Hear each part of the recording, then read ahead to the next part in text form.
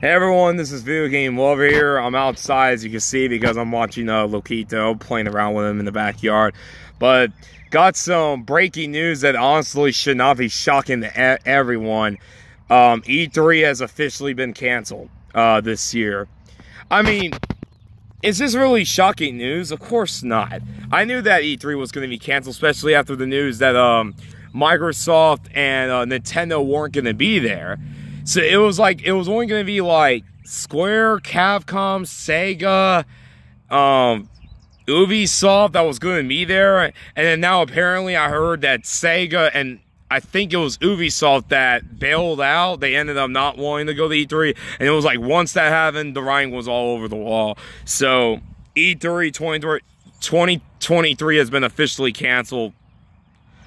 Not even surprised on the news. We already know that probably in the summertime, Nintendo, Sony, and Microsoft will do their own thing.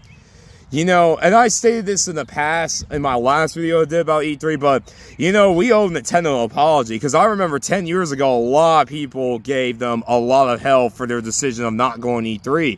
But really what they did was they saw the writing on the wall. They just felt like E3 was going to die soon.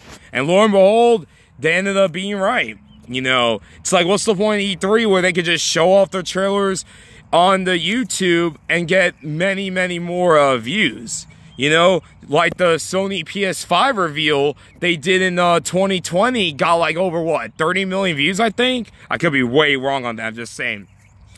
The Switch reveal, remember the Switch reveal when Nintendo unveiled the Switch in 2016? That got over 50 million views, and that wasn't even in E3. So, the writing was on the wall, people. E3...